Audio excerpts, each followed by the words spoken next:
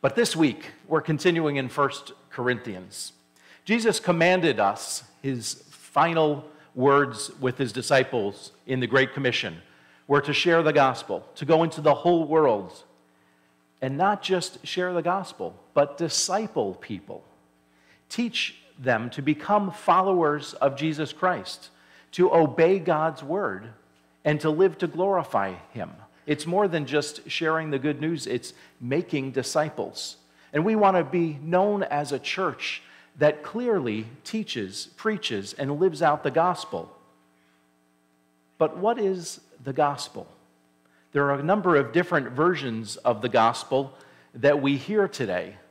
Jesus obviously taught the real gospel, and the apostles did, but sometimes you can spot these slightly lesser than the whole gospel versions. The prosperity gospel wrongly teaches that God wants you supremely, most of all, to be happy, to be healthy and wealthy, right here on earth, to experience all of those things and for your life to just be all that it could be.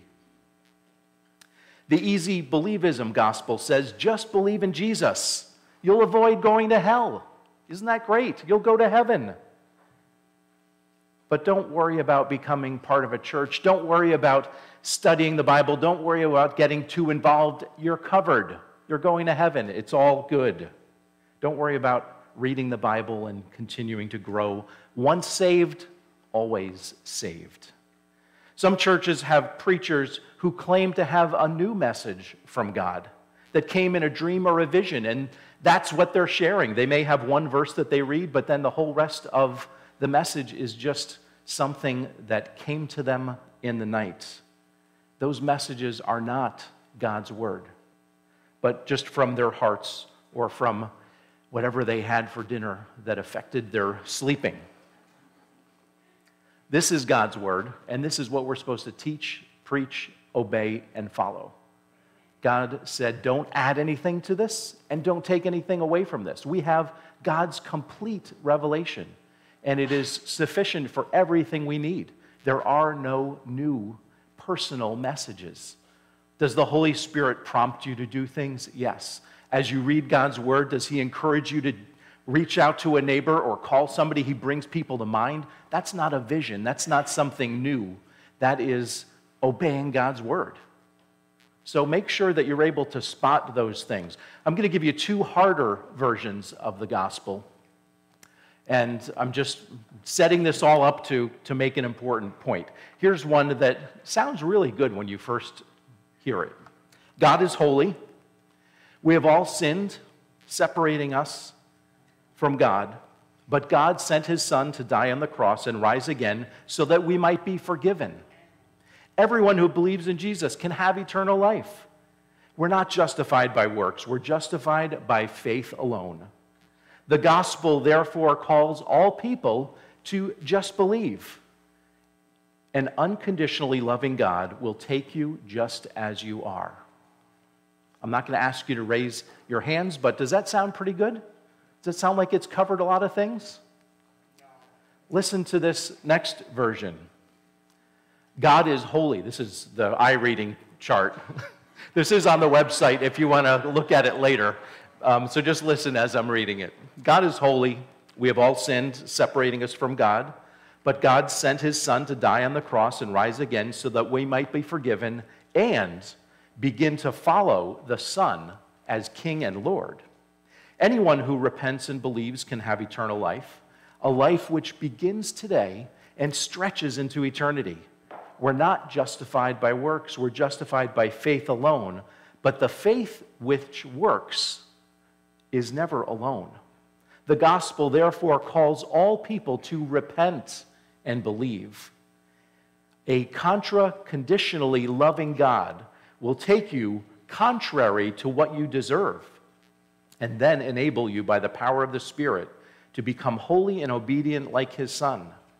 By reconciling you to himself, God also reconciles you to his family, the church, and enables you as his people to repent together his own holy character and triune glory.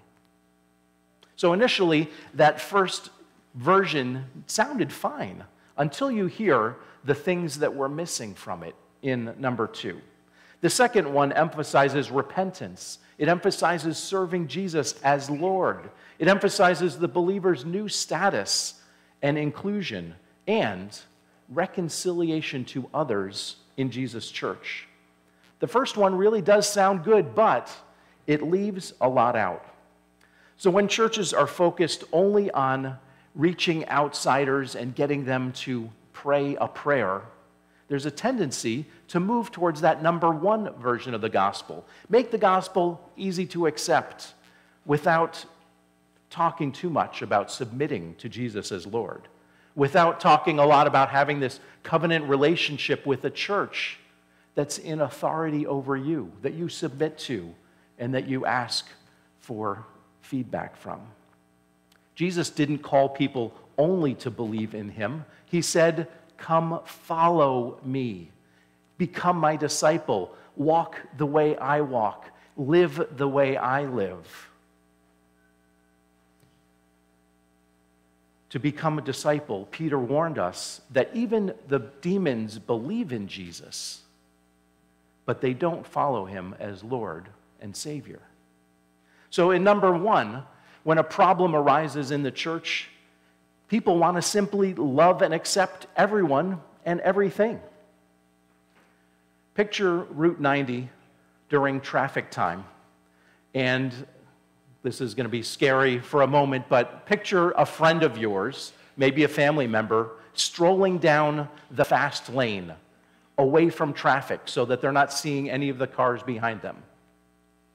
As you're standing there on the side of the road, are you going to call out to them and say, "Look out, you're in danger"? Or are you going to say, "Let them go their way"? Who am I to tell them where to walk, what to do, how to live? I'm not supposed to judge anybody else. That's their thing. Let them do it. If I warned them and yelled and shouted, and they looked my way and heard me say, "Look out, there's traffic coming," would you just leave it at that?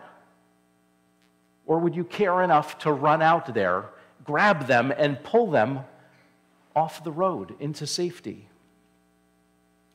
If you were the one unaware of that danger, would you think that the person who just grabbed you and pulled you out of traffic was being judgmental and telling you where to walk and what to do? And you should just mind your own business. Who are you to tell me where to walk? I can do whatever I want. Or would you want to be warned? Would you want someone to care enough to go out of their comfort zone, go into danger themselves, and pull you to safety? This number 2 version of the gospel is a church lovingly watching out for its members, ready to help someone when they're in danger. And that is true discipleship. That's really discipling people to see them grow and avoid the dangers in life. And it comes again from the word discipline. That's where disciple comes from. So if you're here for the very first time this series, we're in 1 Corinthians. It's called Living in Light of Eternity. And the Apostle Paul is writing to a church just like ours, except it was a couple thousand years ago and it was all the way across the ocean in the Middle East. But they had problems just like we have today. They had problems with unity. They had problems with marriage. They had issues with sexual morality. They had problems with how do we use our spiritual gifts in ways that encourage other people and not make it just about me. And they needed to learn that everything that they did in the church and outside the church, all of it needed to be done in love, with that as the motive, the underlying reason that you're sharing warnings with people. It's not to make them feel bad, it's to warn them because you love them, you care about them. The Apostle Paul ends this book, and we're not there yet, but he ends with an encouragement that we have a home in heaven. Believers will spend the eternity with Christ, and that should impact the way we live today. Because if everything we're doing today is just about ourselves, then there's nothing waiting for us in heaven. Jesus is there, that's going to be awesome. But God talks about rewards. He talks about the things that we've done for Christ, being rewards that we can turn around and honor and glorify God with. And that's weird for us to think about as Christians, like our motive is to get stars and stickers up in heaven. But God tells us that this is the reality. The things that we do for Him are going to bring Him more glory in heaven. And that's something we should be excited about. So in chapter 5 in 1 Corinthians today, the Apostle Paul is addressing some specific issues with a specific man. The last couple of chapters have been about unity, and they've been generalities. Make sure you're not following the world's wisdom. Make sure you're following biblical reasoning and that you're thinking about what God has said.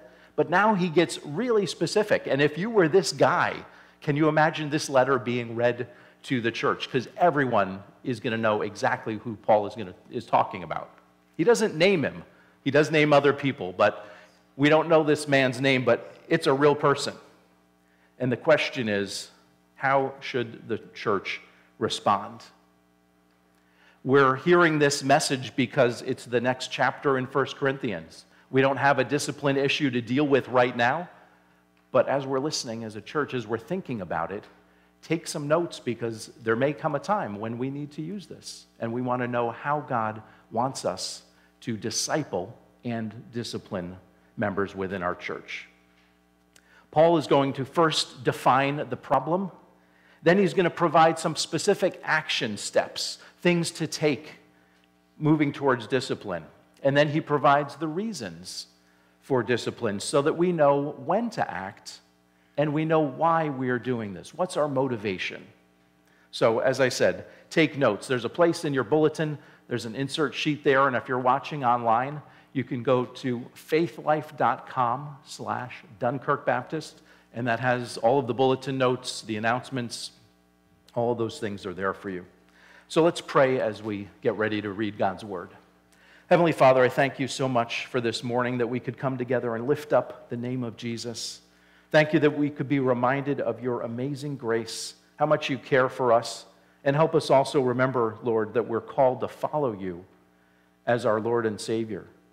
It's not just head knowledge, but it's heart determination that we know that you're our Savior, that we know that we've been forgiven, and that we choose to follow you, to live the way you do. Help us, Lord, to have hearts that are open to hear your word this morning, that we would allow your Spirit to move and direct in our lives the things that need to change. And I pray, Lord, that we would go away with a new desire to follow you even more. We ask this all in Christ's name. Amen. So we're going to read all of chapter 5. It's only 13 verses long, so follow along with me in your Bible, or you can follow on screen. It's actually reported that there is sexual immorality among you, and of a kind that is not tolerated even among pagans. For a man has his father's wife, and you are arrogant. Ought you not rather to mourn? Let him who has done this be removed from among you. For though absent in body, I am present in spirit. And as if present, I have already pronounced judgment on the one who did such a thing. When you are assembled in the name of the Lord Jesus, and my spirit is present with the power of our Lord Jesus, you are to deliver this man to Satan for the destruction of the flesh, so that his spirit may be saved in the day of the Lord. Your boasting is not good. Do you not know that a little leaven leavens the whole lump? Cleanse out the old leaven, that you may be a new lump, as you really are unleavened. For Christ, our Passover lamb, has been sacrificed. Let us therefore celebrate the festival, not with the old leaven, the leaven of malice and evil, but with the unleavened bread of sincerity and truth. I wrote to you in my letter not to associate with sexually immoral people, not at all meaning the sexually immoral of this world, or the greedy and swindlers or idolaters, since then you would need to go out of the world. But now I am writing to you not to associate with anyone who bears the name of brother, if he is guilty of sexual immorality or greed, or is an idolater, reviler, drunkard, or swindler. not even to eat with such a one. For what have I to do with judging outsiders? Is it not those inside the church whom you are to judge? God judges those outside. Purge the evil person from among you. This is a tough chapter. There's a lot of difficult things in here, so we're going to go through it verse by verse. And first of all, we see the problem. Paul is shocked. It's actually reported. How can I be hearing this? Can I believe my own ears? I'm hearing this from other people. Why are you church leaders not asking me for help? Why am I hearing this from other people? There's sexual immorality in the church. The old King James Version used the word fornication, and that, along with sexual immorality, comes from the Greek word porneia, which refers to any sexual activity. It's where we get the word pornography, which literally means visual sex. Paul says, a man has a sexual relationship with his father's wife, and you don't seem to care about it. So this is not the man's mother, otherwise he would have used the word mother, but it's the father's current wife. So it's his stepmom.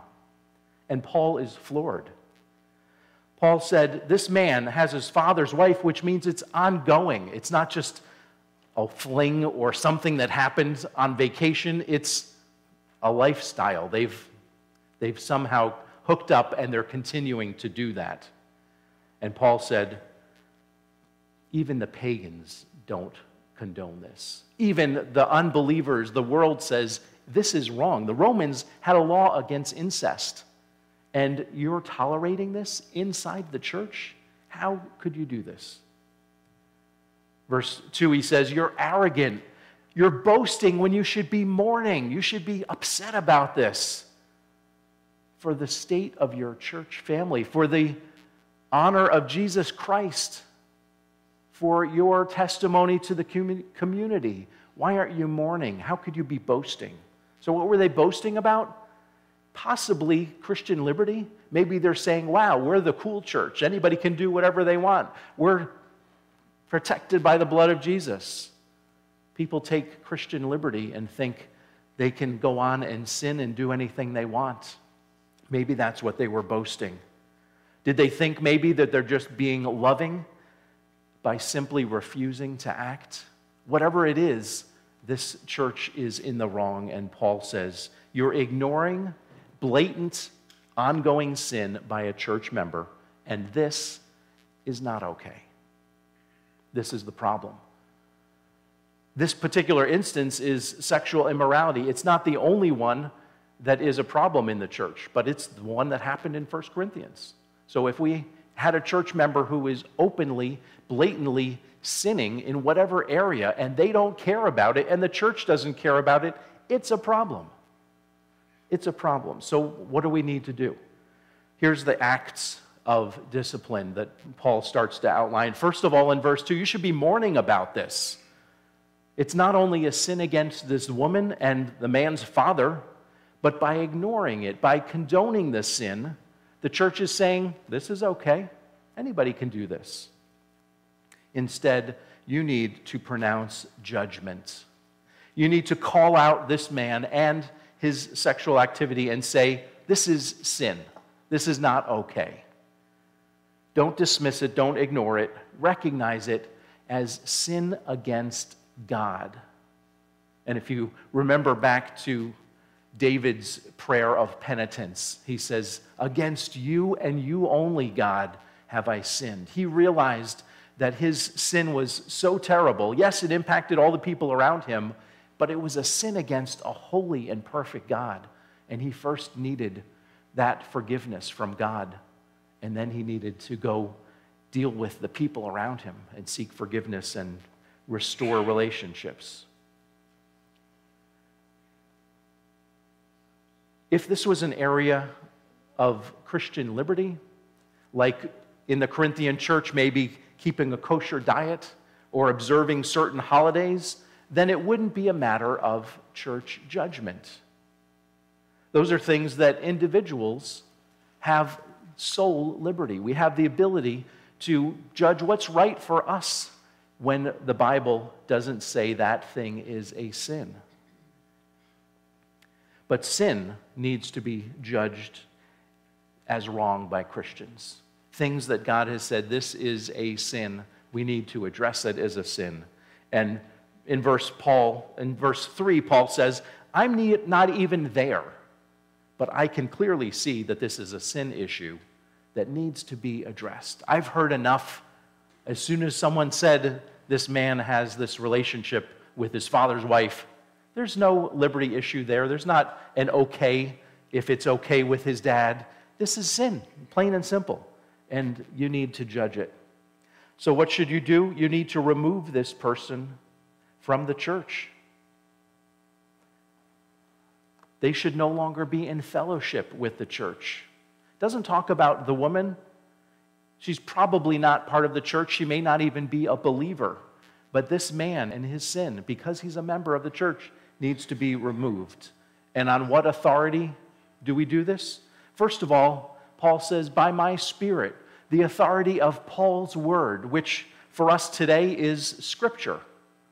This letter from Paul to the Corinthians was authority because he wrote it through the Holy Spirit in God's authority. And Paul says, I've made it clear what you need to do.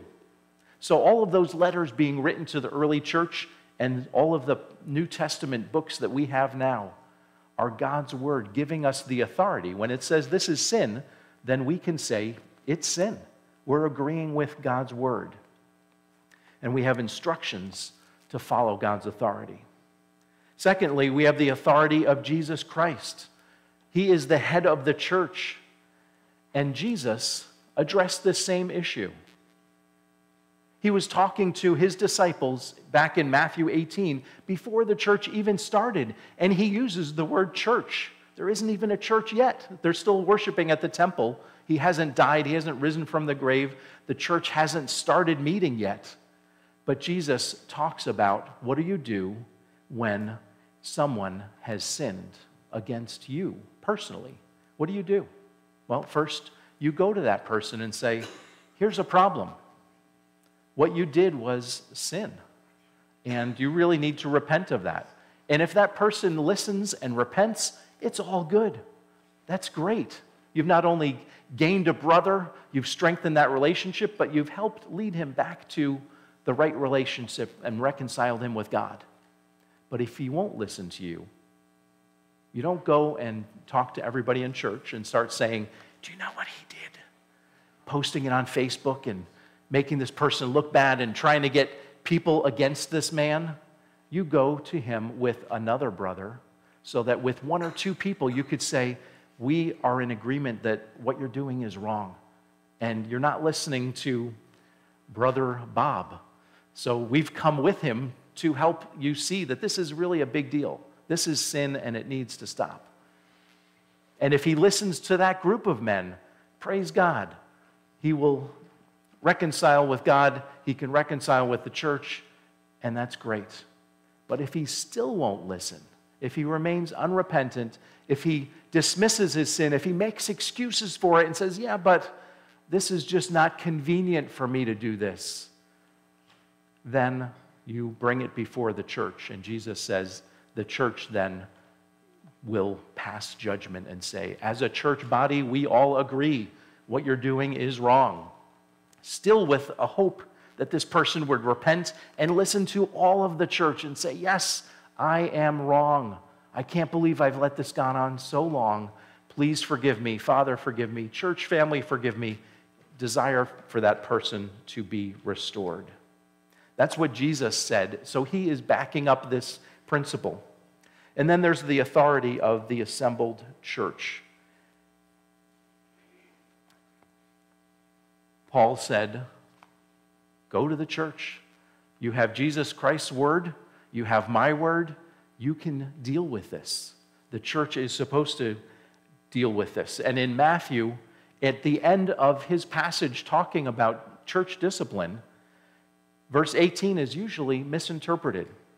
It says, where several people agree, God will too. And people say, oh, that's great. We've got prayer meeting. We've got at least 3 people. Now we can pray. But that's not the principle. It's saying that the authority of the church is when you're backed by Jesus Christ and you've gathered together, and what you have binded or loosed in heaven is bound and loose here on earth as well. It's talking about someone being guilty or innocent. What you have said is right and wrong as a church, with the Holy Spirit guiding you, with God's word guiding you, then those things are authoritative. You can act on them. So coming together with the word, coming together with Jesus Christ as Lord, coming together as a church, you have the authority to approach this person and say, what you're doing is wrong. It's a sin against God. It's a sin against this family, and it's a sin against the church and the community. You're dragging the name of Jesus Christ and the name of his followers through the mud. Stop doing this. Here's the tough part. Verse 4. When you're assembled in the name of the Lord Jesus, and when my Spirit is present with the power of the Lord Jesus, you are to deliver this man over to Satan for the destruction of his flesh, so that his spirit may be saved in the day of the Lord. When it's talking about turning him over to Satan, it's talking about the world. Scripture tells us that this world is currently Satan's realm. He has the ability with his demons to impact people. The church is here, the Holy Spirit is here, and we're sharing the gospel, but right now, Satan is kind of wreaking havoc and all the sin and things that are happening around the world. So when he says, deliver him to Satan, he's saying, put him out into the world. Treat him as though he was an unbeliever. Put him outside the church. And this destruction of his flesh is not talking about Satan literally melting him or beating him up physically. His flesh is his sinful body. Paul talks a number of times about us denouncing the flesh, our sinful desires, and putting on Jesus Christ. So what the hope in this putting someone out is saying, he's going to be out in the world, and hopefully he will denounce sin. He will denounce the things that he's been doing in the flesh, not obeying Jesus Christ. He's going to hopefully repent. Colossians 3:5, Paul says, put sin to death. And Paul is saying, by taking this strong action of putting this person outside the church, it will be a wake-up call for him.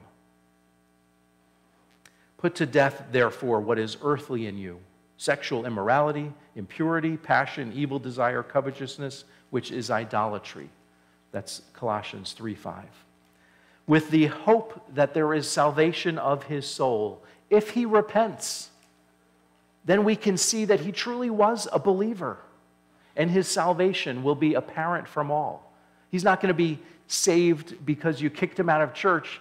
You're going to see if he comes back, then this person really was a follower of Jesus Christ. He's repented of his sins, and his salvation will show that. Colossians 3:10 says, and having put on the new self, which is being renewed in knowledge after the image of its creator.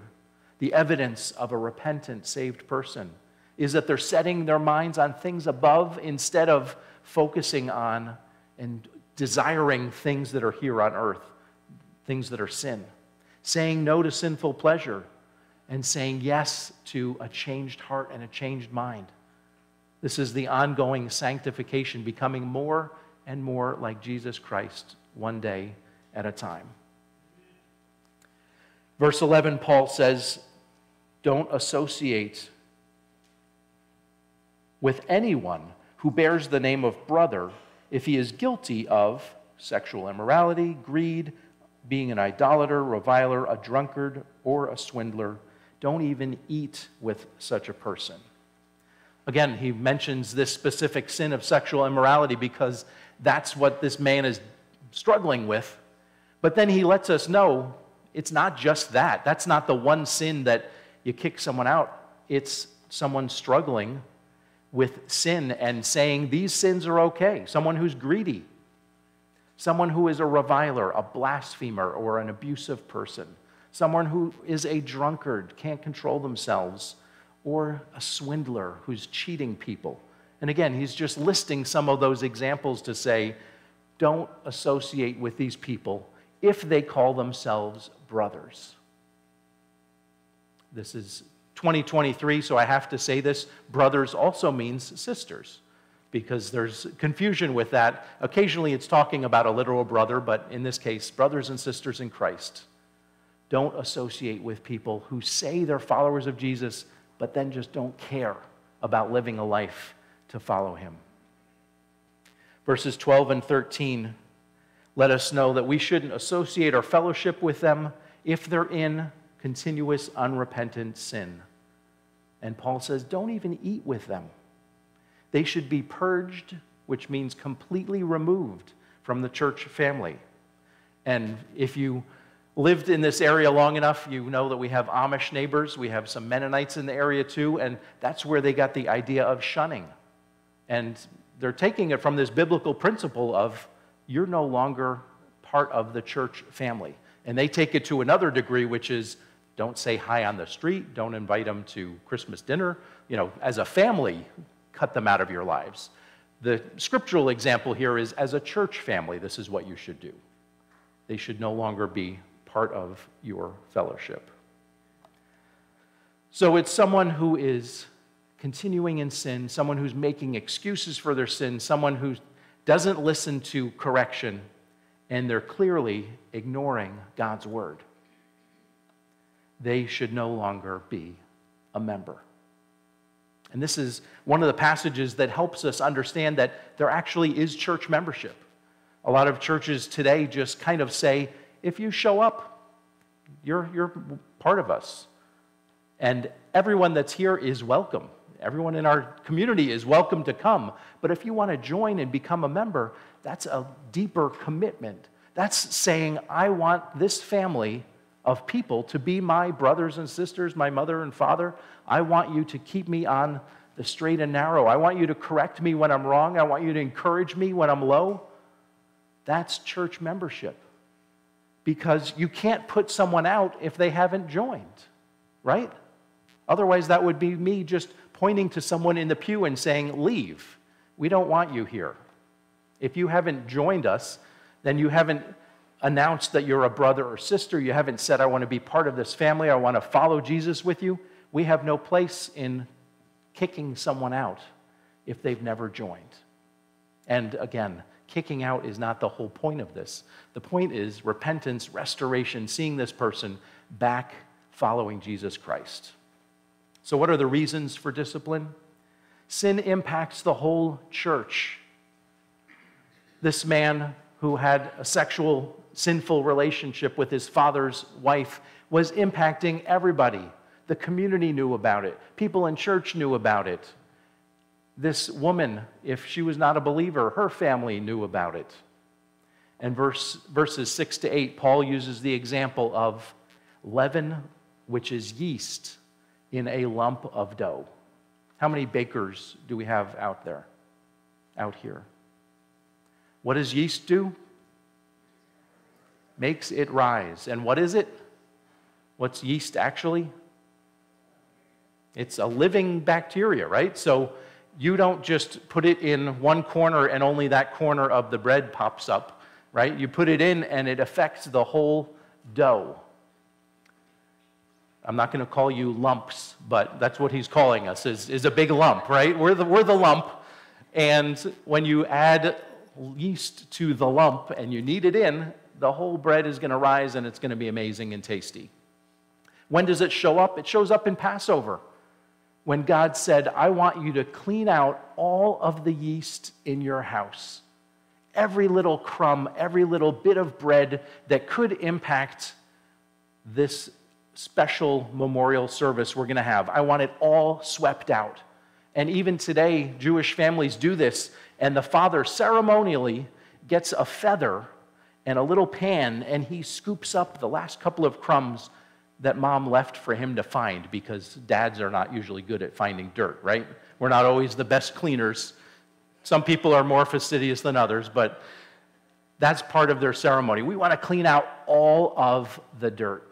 And they will actually throw out things in their cabinets if they haven't eaten them. Pop-Tarts and cookies and anything with yeast still in them. They clean their house completely, top to bottom. And they say, we're doing this because we want unleavened bread. We're going to have this as part of the Passover, because in that time when they're getting ready to leave Egypt, they didn't have time to wait for the bread to rise. So God said, I want you to have unleavened bread. Be ready to just take off. I'm going to free you from Egypt. So get rid of all of the yeast in your house, and ceremonially continue to do that as a symbol of cleaning up your house, cleaning up your life.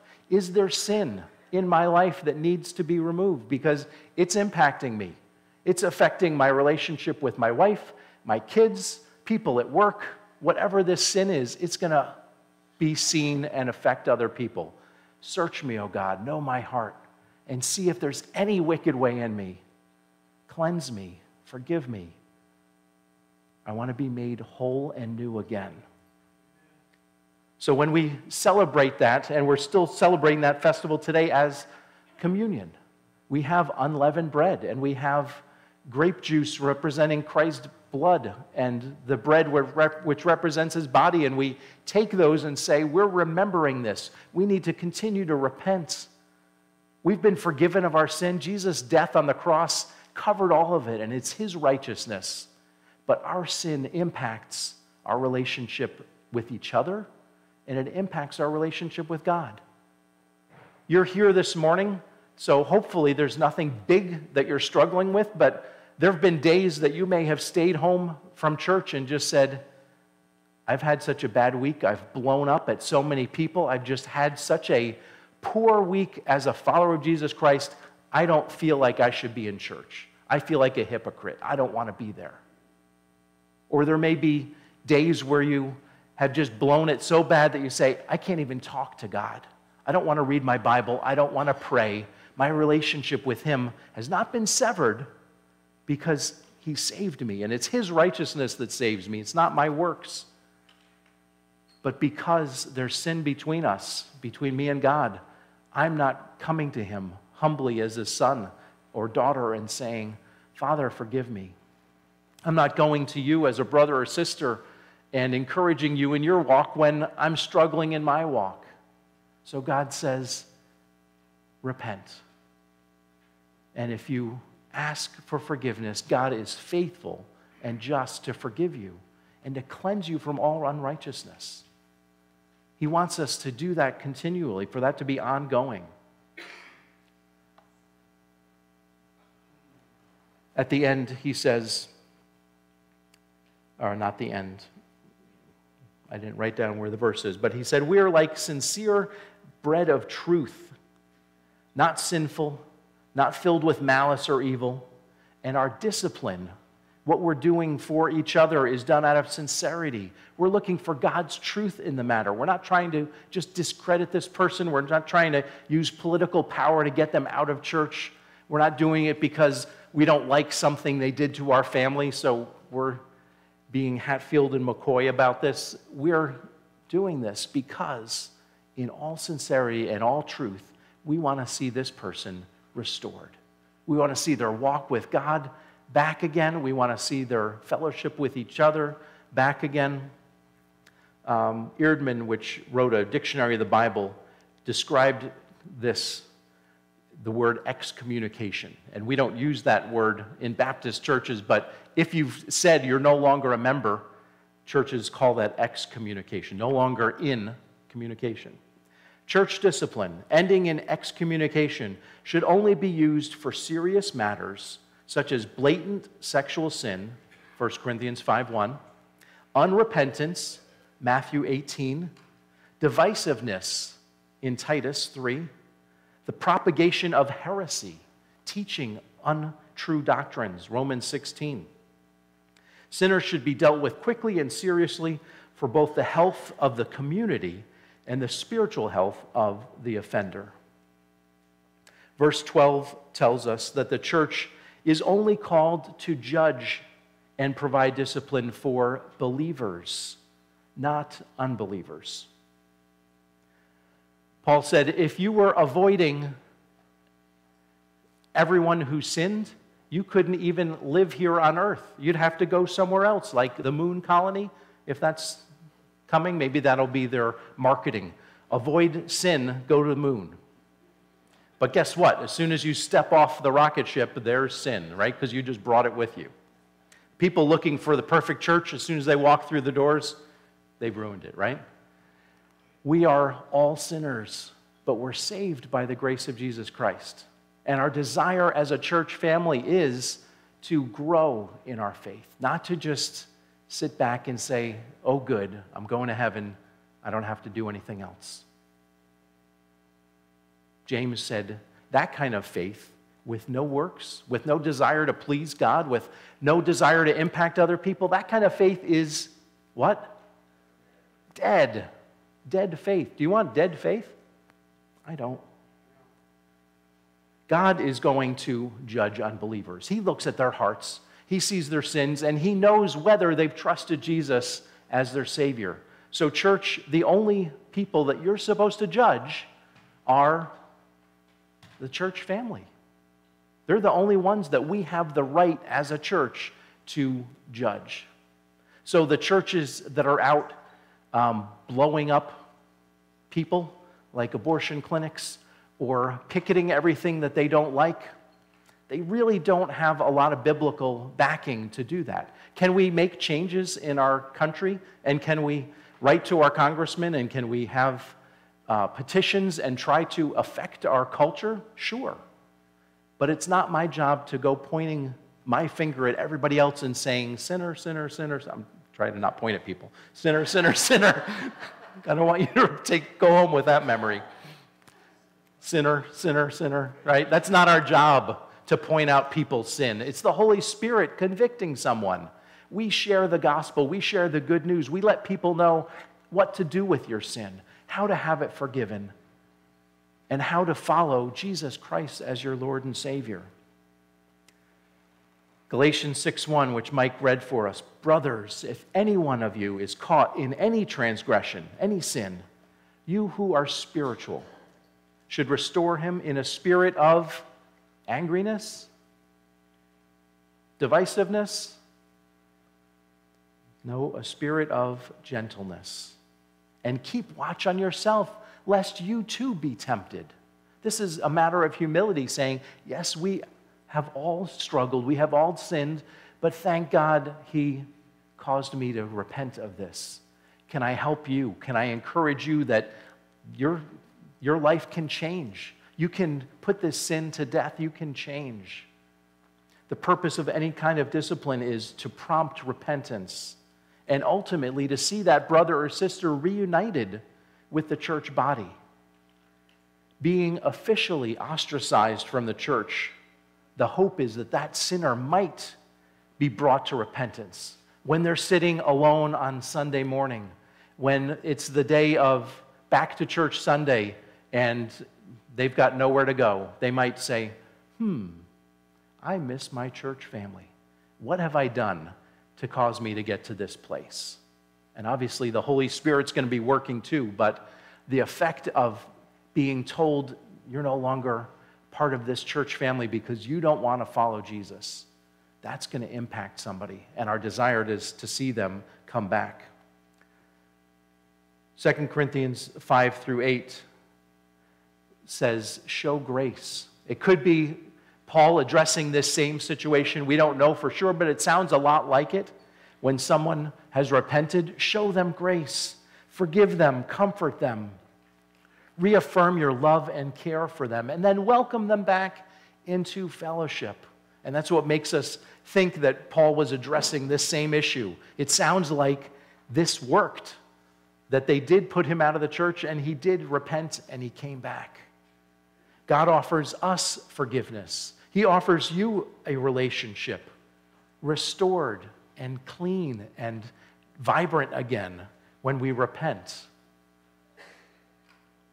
Sometimes we see people repent, return to fellowship, and then they fall again. Does that mean we just immediately jump on them and say, there you go, you're out again?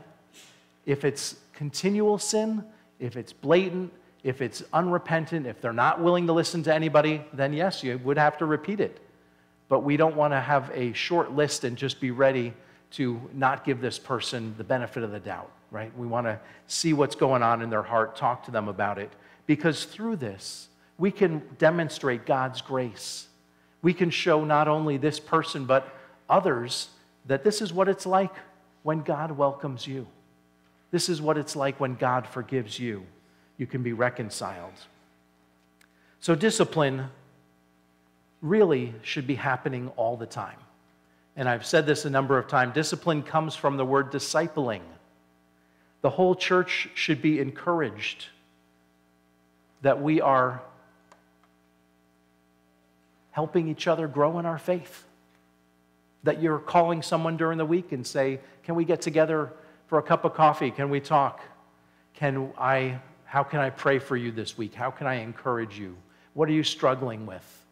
And then when we hear someone's difficulties, to help them see from God's word, this is the way you should be thinking about this. This is the way you should be acting about this, the way God says in his word. Not just giving good advice, but giving godly direction. Speaking and acting like Jesus. And in all of these things, bringing God the glory. Showing the people around us what God is like. He is loving. He is forgiving. But he's also holy. He wants us to follow his Son, to walk like him, to encourage others to follow him as well. So as I said last week, if you don't have someone that you trust in your life that you could say, where am I messing up? What do you see in my life that needs to change? Or how do I deal with this problem? If you don't have someone like that, start praying about it and approach someone. Ask someone that you believe is spiritual and would be a good mentor for you. And then if you've been around for a while, look for people that you could be encouraging. Every one of us should have someone above and below us that we can talk to honestly, and so that these issues are dealt with in those one-on-one relationships. We don't want to have a church discipline meeting every week. We don't want to have one ever, do we? We want people to be coming back, asking forgiveness, restoring their relationships right as they are happening. And that's the kind of church we want to be. We don't want to be the church where the gospel just says it's easy, just come show up. Again, I love you being here, but if you want to join, I want to see you grow, and we want to challenge you to grow and help you grow. So some take-homes this morning. First question is, have you repented of your sins? Have you trusted Jesus Christ as your Savior, and have you submitted to him as Lord of your life? If you prayed once at Vacation Bible School when you were 5 years old and you've never followed Jesus since, then this is an opportunity to get serious about your faith, to really become a follower of Jesus Christ. If you have people in your life that have done that and you think, well, I'll see them in heaven because they prayed a long time ago, Scripture says there's going to be fruit. There's going to be visual things that we can see, signs of life, that this person is a follower of Jesus. So don't write that person off. Keep praying for them. Keep encouraging them. But don't just say, oh, they're fine. Are they part of the church? Are they out worshiping? Are they reading God's word? Are they following Jesus day by day? We want to be encouragers like that. If you are a believer, as I said, have you submitted really to Christ as Lord of your life? It's one thing to say, thank you, Jesus, for saving me. It's another thing to say, sign me up. I want to go through whatever tough things there are in front of me. Jesus lost a whole bunch of followers when he said, pick up your cross and follow me. This is going to be hard. This is not going to be easy, but it's worth it. Because as you do that, you're going to see not only your life change, but you're going to see other people's lives change. You're going to see other people in heaven as a result of you sharing the good news, sharing the gospel. So get serious about your walk with Jesus. And then if you haven't submitted yourself to a local church, I would encourage you to do that. This is a good one. I like this one. So if you want to join this church, I would encourage you to do that. But you need to have other people in your life that you're willing to say, tell me when I'm wrong. All of our deacons and former deacons who have met with me know that I've said that to them numerous times. I don't want you to just say, good job. I want you to say, I need to hear that. We all need to hear that, don't we? When someone says and is actually asking for affirmation, you can encourage them and say all the good things they did, but you can also say, but here's something. Here's something that you could be working on. When we give each other that permission, it's so much easier. And this is something that has come up in marriage counseling, that you need to look to your spouse and say, you have permission to tell me when I've messed up. Please tell me when I've messed up. I need to hear that. Who better than your spouse than to tell you something hard? Do you want to hear it from your boss or your mother-in-law? Probably not. Hear it from the person that you know loves you, that you know cares about you. And then listen to it that way. Oh, this person who loves me and knows me better than anybody else just said, I messed up. I should stop making excuses and arguing and saying, yeah, I did. Forgive me for that. Help me. We need to submit not only to each other, to a church, to people who are willing to be honest with us. Church discipline is not always done perfectly because it's imperfect people doing it. But this is what God gave us. God gave us the church and said, I want you to go through life with other people. I want you to encourage other people and help other people. And if you've been hurt by this, I am so sorry. I've seen it done poorly, and occasionally I've seen it done well. But it doesn't mean that we can ignore God's word. We have to be a church who disciples each other and is also willing to discipline. And as I said, I'm glad we're talking about this when nothing specifically of issue is going on right now, but we need to be ready. We need to be willing to have those conversations, and I hope you will ask God to not only be humble to hear them, but to be willing to have them. Mark's going to come. We're going to close in another song about grace. Heavenly Father, thank you so much for your grace. Thank you for showing us goodness and unmerited favor when we don't deserve it. Thank you, God, for providing us with the institution of the church, giving us other people who love you and love us. Help us to grow as a church family, to be disciples who not only want to follow you, but are willing to encourage and correct each other. And I just pray, Lord, that as a result of this, we would have a greater testimony in this community. We'd have a greater testimony in the lives of our church members. And that not only would we see you glorified to the ends of the earth, but that we would see people desiring to know you, to be forgiven, and to become disciples of Jesus Christ. Finally, brothers and sisters, rejoice. Aim for restoration. Comfort one another in compassion. Agree with one another in unity. In the name of Jesus Christ, I pray. Amen.